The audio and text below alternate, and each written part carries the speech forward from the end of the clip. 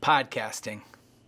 Podcasting is a medium to communicate ideas, to inform, inspire, motivate, and connect. It's a way for you to share your thoughts and ideas with a targeted group of people. It's also a way to have fun.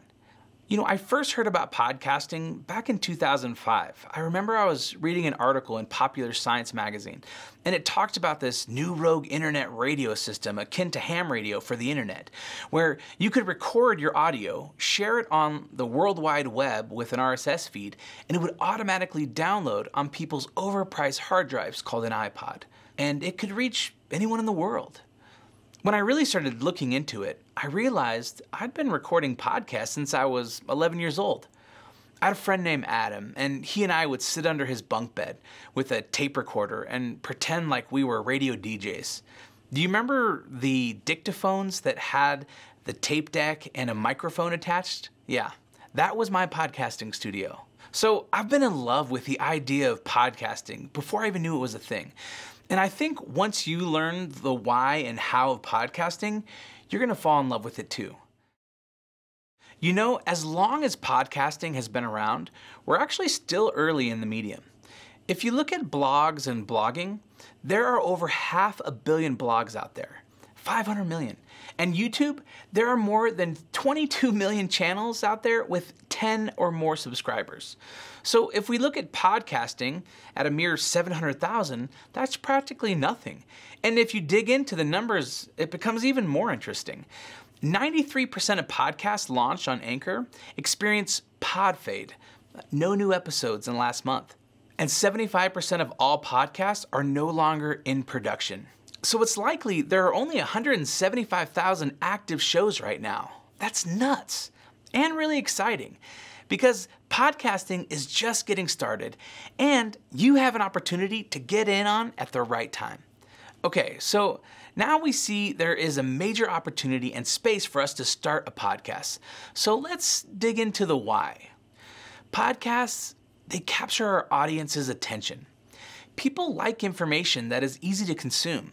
If a blog post takes longer than, say, 10 minutes to read, only 3% of people will finish that post, whereas 43% of people will listen to a podcast from start to finish.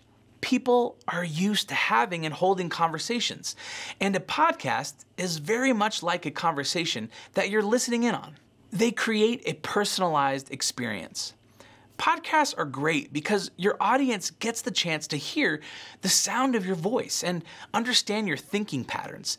With text, people can't decipher your emotion, and some elements like your tone, sarcasm, etc. can be lost. However, when people hear your voice, much more becomes apparent. Your tone, sarcasm, humor, and wit. Podcasts help you establish an emotional connection with your target audience. I mean, think about it. Most people listen to podcasts while they're at the gym or doing dishes, and you have a chance to be extremely close to them. You're in their ears. They help you build and maintain important network connections. Inviting guest speakers on your show is a great way to expose your audience to different industry experts, as well as you getting to build a relationship with somebody who maybe you otherwise wouldn't be able to. Podcasts open up new financial possibilities. You know, in a recent case study, real estate agent turned entrepreneur John Lee Dumas was able to grow the income from his podcast, Entrepreneur on Fire, to $46,000 a month. There are a few different ways you can earn money through podcasts. Sponsors, run ads, direct listeners to services or products. Now, it's not the most common way to make an income, but it's there. Podcasts allow you to position yourself as a leader in your industry. If you're able to garner enough listeners and network connections, you'll be seen as an expert in your industry. So look, there are so many reasons why you should take the plunge and create a podcast. Podcasts help you get your ideas out to the world in a new way that people enjoy.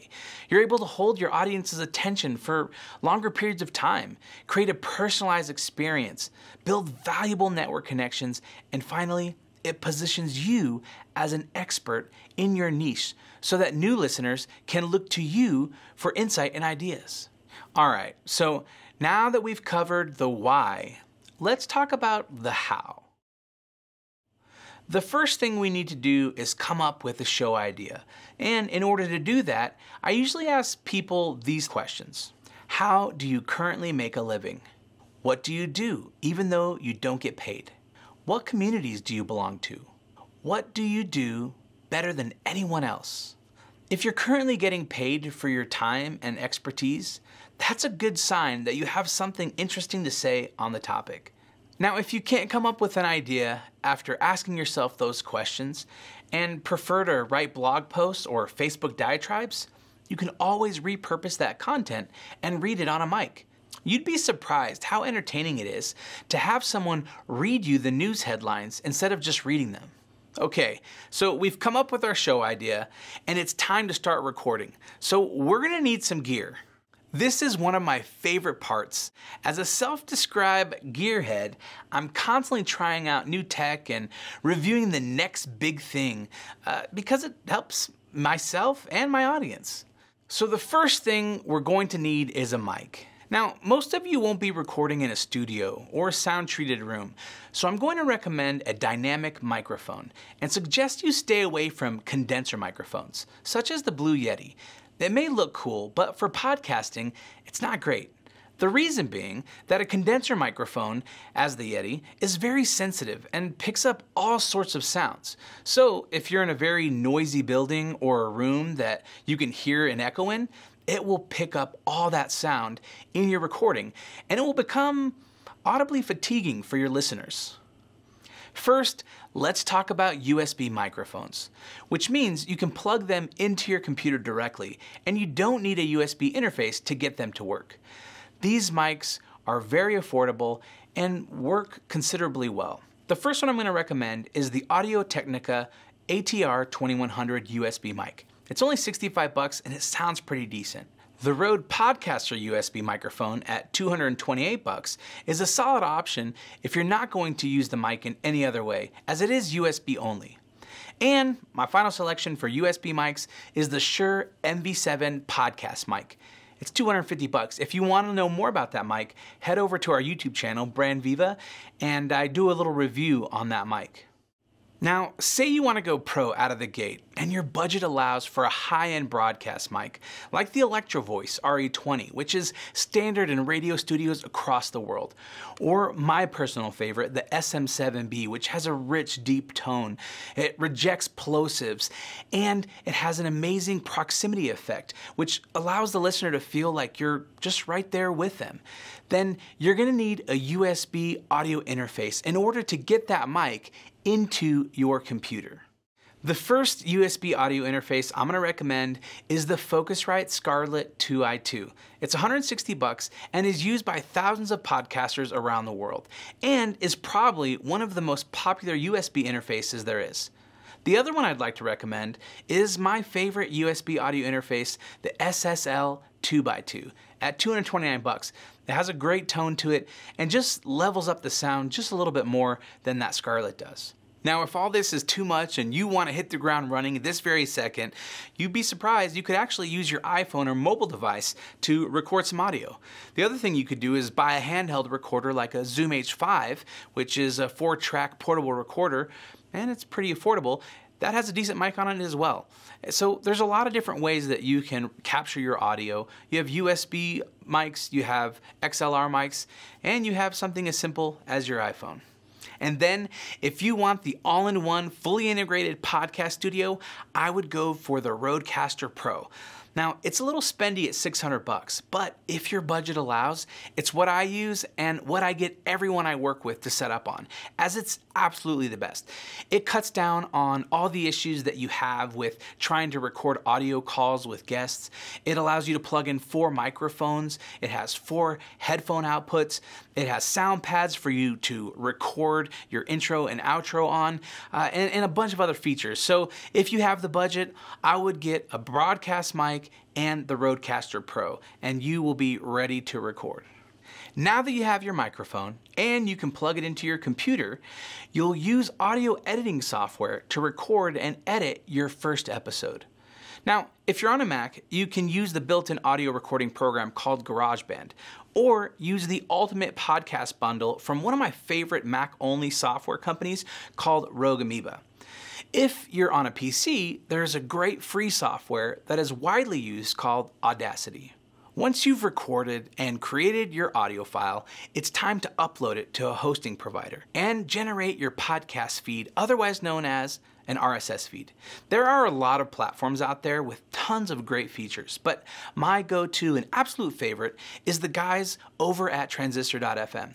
They provide a website for your podcast, a place to store your MP3 files, an iTunes-ready RSS feed, as well as detailed analytics. And recently, they have made it a one-click step to post your show to all major platforms like iTunes, Spotify, and the like. If you're curious on how this works, here's a great little graphic from Transistor. You as the creator upload your audio file to your hosting platform, in this case, Transistor. They then create your RSS feed and syndicate it to all the major platforms. It's that simple. See, and you thought it was going to be scary.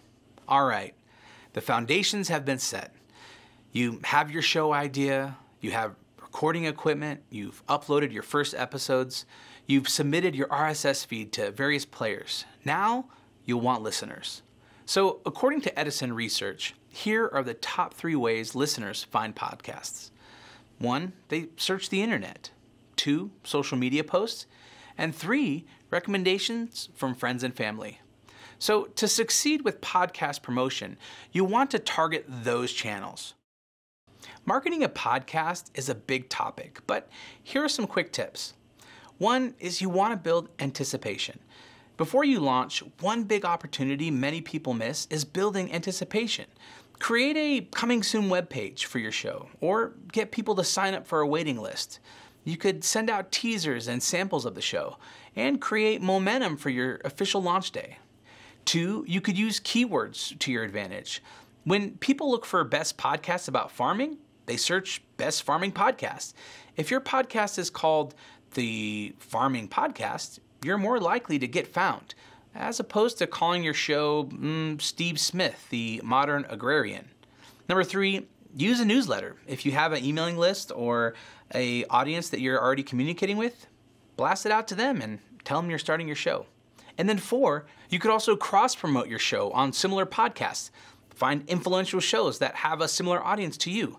Reach out and ask if they'd be interested in some sort of cross-promotion. Sometimes this means doing an episode exchange. You post one of their sample episodes in your feed, and they post one of their sample episodes in your feed. Engage in online communities where your audience hangs out. Now, don't spam, but if you're communicating in a Facebook group or on an online forum, you could share an episode of your show. Create a video teaser. Create a teaser from your latest episode using Headliner and post it to Twitter, Facebook, and LinkedIn and YouTube. Go to events. Spread the word in person. Go to trade shows, conferences, and meetups that relate to your audience. People will ask you, so what do you do? And that's a great opportunity for you to say, I'm a podcaster, and this is my show. At the end of the day, it's important for you to start, to be consistent with recording episodes, and get your message out there, because no one can be you. Thanks so much for being a part of this webinar. I hope it was beneficial. I hope it helped you out and got you excited and motivated to take the next steps into podcasting. If you have any questions or need additional help, please don't hesitate to reach out to us at Brand Viva.